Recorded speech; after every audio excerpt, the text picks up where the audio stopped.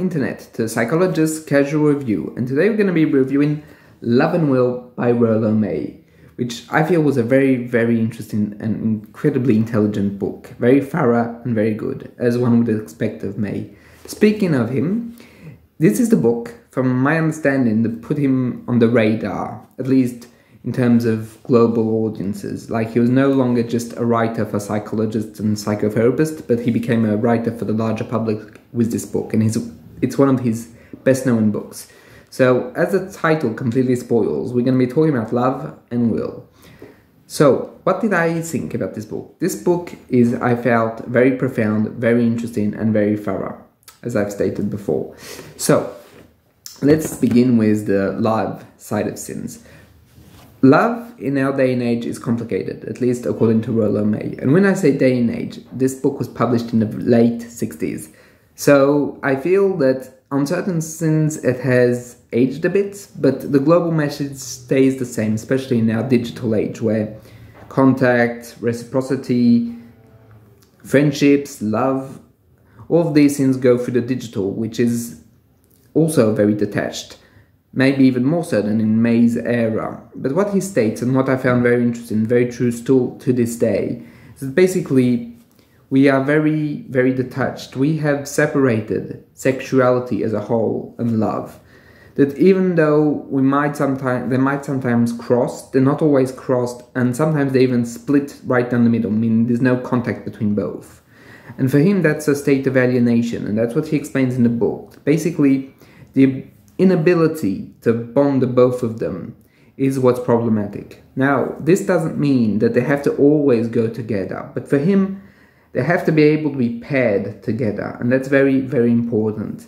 And he felt that in the late 60s, early 70s, people were not able to do it, or not as thoroughly as they used to in the previous ages. And I think, as I stated, that basically it's right in line with where we are now today. Perhaps there's more of a narcissistic approach to these perspectives in nowadays, but that's a whole other topic, and I'm not going to open it today. But the interesting thing with May is that basically he talks about how that separation come from the fact that basically people started saying to fuck rather than to have sex, and that things started slowly being more and more open-minded, but in that open-mindedness it became a dogma, meaning that you have to be able to have sex without love. And for him, that's a big mistake, that you shouldn't be separating both of them, that both of them have to be pair-bonded, as I've stated earlier. So, basically, he's also into the fact that basically love is also a means for creation. That creation is in of itself something that can be artistic, it can be rational. There's a whole range of areas where love can help create. And he calls that power to create, that power to be daimonic. I'm sorry if I'm not pronouncing it right. It comes from Socrates, which felt that his passions were incarnate within a voice. I don't think it's a voice like in schizophrenia, but a voice that pushed him to do things, in a way like the drives of Freud. And he does draw that parallel. May does draw the parallel between the daimonic love and the urges or the drives for Freud. And basically, it's a point that I felt was completely fair, as basically the daimonic source of ourselves pushes us to desire, to love, to care. And that's something that's going to be very important later on with Will. But that urge, in a way, has to be confronted. It can't be left to die, and it cannot be left repressed. Because as he states, if you repress it, then basically it just festers, a bit like a wound, and it just becomes a burden on your life. You're not living your life anymore if you're not accepting the daimonic within yourself. You're just basically repressing it and living a pseudo-life. And he does think that basically our whole society, humanity as a whole, does not accept the daimonic. And in that inacceptance of the daimonic, we project our fears, our hatred, our love, our humanity onto something else. And the bad sides of humanity, might I add, not necessarily the good sides, as we keep them for us. So for him, accepting the daimonic is paramount in one's life. And I do agree, maybe less emphatically, but I do agree that we have to accept the bad sides of our personalities, as this is a mature way of seeing the world, is integrating the good and the bad at the same time. If you're interested in that, Otto Kernberg has a whole transfer focus-based therapy, which is basically that, like integrating both good and bad at the same time with the same people. Very interesting, but and yet again, I'm not going to dive too deep into this, as we're going to stay on love and will. So basically, love is both power, it's compassion, it's a source of basically everything that we can be or should be. And so for him, basically, this love has to be binded with will. So for May, will is a very interestingly separated or subdivided. For him, there is the wish. The wish is basically the fact that you might want something. It's a possibility within your mind. Like, for example, I don't know, let's say I want an ice cream. Even though it's freezing in Paris, I want an ice cream. That's the wish.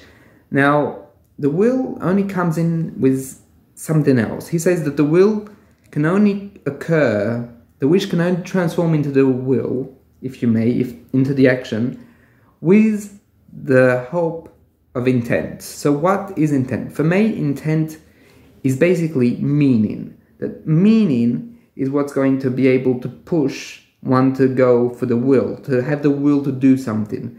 Without the meaning, the will just isn't there, and therefore it stays a wish. Like, for example, in my case, let's say, if I wish an ice cream, if I put meaning into that ice cream, it's a stupid example, but it's for you to understand.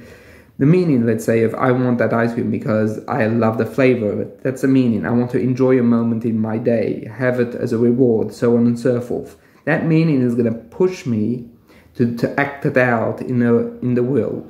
And it does state that basically for people who haven't been able to be loved properly, that haven't been able to be given everything that they needed as infants or even as adults, well, they're going to replace will with love in a way, and they're going to just start acting out as a way of acquiring things that they want and to have the love of others. But that's always a losing strategy, and he does point that out, which is something that I found very, very interesting.